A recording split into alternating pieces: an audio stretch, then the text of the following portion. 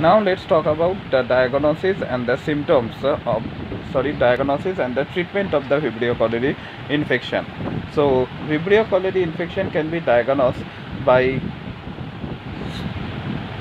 culturing stool sample on a thiosulfate citrate bile salt sucrose agar, okay, and then looks for the growth of Vibrio cholerae. Okay, so we can do a diagnostic test by growing stool sample on thiosulfate citrate bile salt sucrose agar. Okay, so although before the diagnosis, as their symptoms are quite distinctive, please immediately start the first line of treatment, that is the use of rehydration salt either orally or intravenously to replace the lost water and electrolyte. That is important. And in case of mild to moderate symptoms, this rehydration salt which is given orally or intravenously is enough, and the diarrhea may resolve on its own within 3 to 7 days.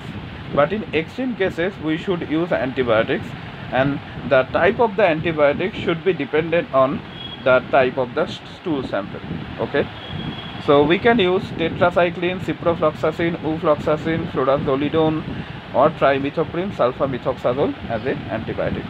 So that was the diagnosis as well as treatment for Vibrio cholerae. We can perform the diagnostic test by culturing stool sample in thiosulfate citrate bile salt sucrose agar.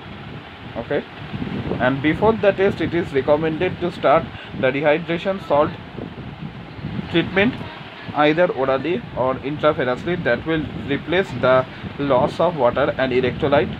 And in case of mild to moderate cases, the supportive therapy is enough, but in case of extreme cases, we should use antibiotics that include tetracycline, ciprofloxacin, ufloxacin, furazolidone, trimethoprim sulfamethoxazole. And the type of the antibiotic should be depending on the type of the stool samples. Okay, so that was all about the Vibrio cholerae. Okay, so I hope this playlist will be helpful for you to understand the Vibrio cholerae video lecture. So thank you for listening to this class.